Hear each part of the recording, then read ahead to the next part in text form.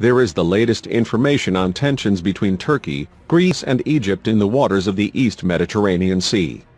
The Turkish military reportedly activated the world's most advanced air defense system, the S-400 purchased from Russia.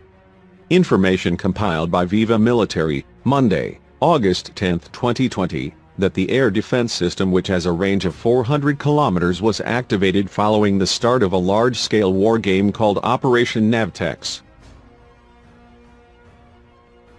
To note, the Turkish military has 4 S-400 units equipped with 36 firing units and more than 192 active missiles.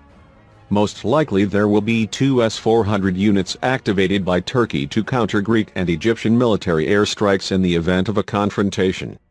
Ankara has announced that Navtex will be held on August 10 to 11, 2020. In this war game, Turkey is deploying a very large number of war fleets. In fact, Turkey has attacked warships that are on a NATO mission in the Black Sea to participate in war games in the East Mediterranean Sea.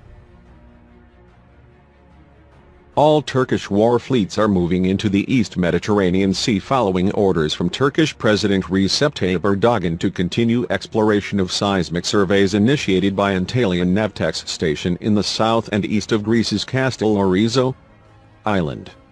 This project was postponed by Turkey due to opposition from Greece regarding the agreement on the Exclusive Economic Zone, EEZ. Turkey announced the war games in response to an agreement signed between Greece and Egypt on restrictions on the so-called maritime jurisdiction area. The Turkish Foreign Ministry rejects the agreement signed between Greece and Egypt, claiming that it violates Turkey's continental foundation and